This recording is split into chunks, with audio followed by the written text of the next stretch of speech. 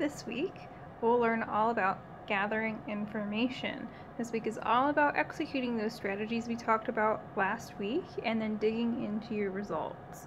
In particular, we're going to discuss different types of information, strategically reading through a source, and citations. I also want to briefly remind you of the difference between a search engine and a library database. So a search engine, something like Bing or Google Scholar, is more interested in grabbing everything that's within reach. Quantity is valued over quality.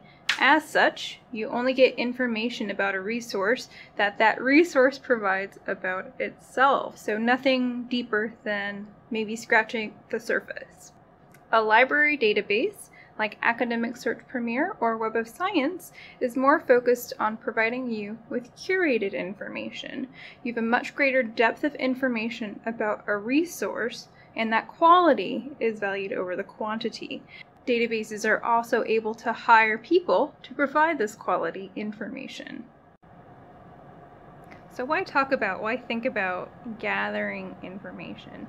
So I think it's important because scholarship is a conversation, and thinking about gathering information is helping you enter that conversation.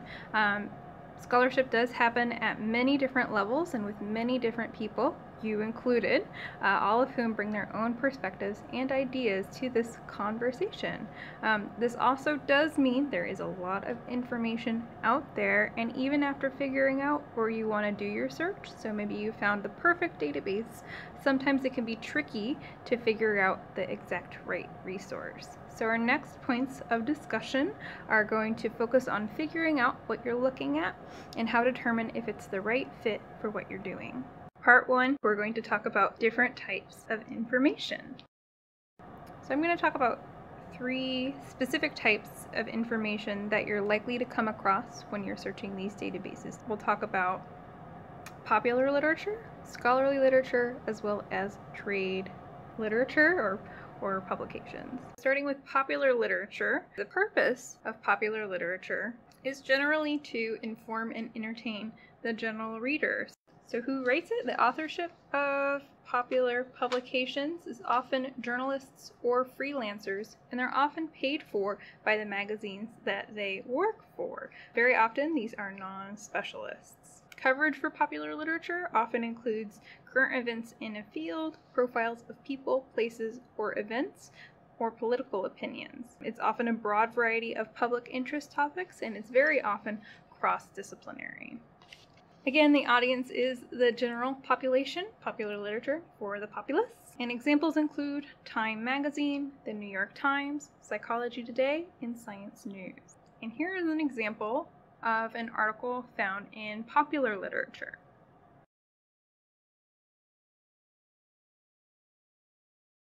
Scholarly literature's main purpose is to communicate research and scholarly ideas. Authorship includes scholars and researchers who are experts in the field. Coverage is often their research. They're reporting on what they're doing, what they're working on. So this is very current information. This also means in a scholarly publication, they can go through the process of peer review, where information is vetted by a group of peers, so other researchers in that field, before it is published in a journal.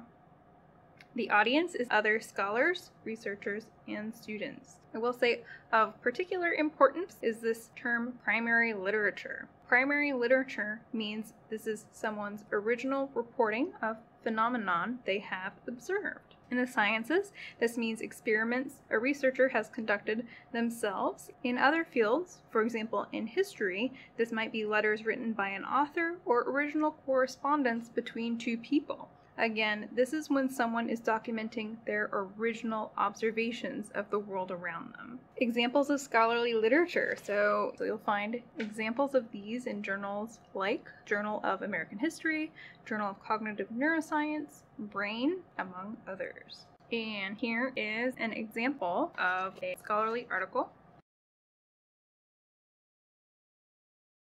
So finally, we'll talk about trade and professional literature. The purpose is to provide professional support and to apply information. Authorship is often professionals and practitioners in the field. Again, they're reporting out about their experiences in their field. Coverage is news in a particular field, brief reports on research, or opinions about trends and events.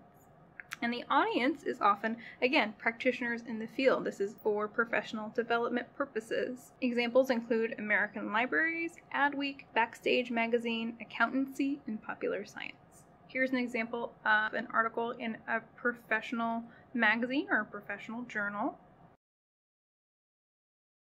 So each of these resources is valuable and important for different reasons. Popular literature is important in disseminating information to the population about maybe interesting research that's happening. The value of scholarly publications is really among the scientists for quickly disseminating, or relatively quickly disseminating information about what they're doing in a rigorous and thorough manner. For trade and professional literature, one of the benefits there is really about sharing practices and sharing about what you're doing in a field to help others be more successful.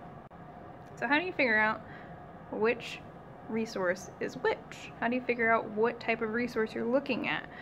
The tips that we've gone over here should help some, but use your best judgment. If you're ever unsure, you can either ask a librarian or you can ask a professor.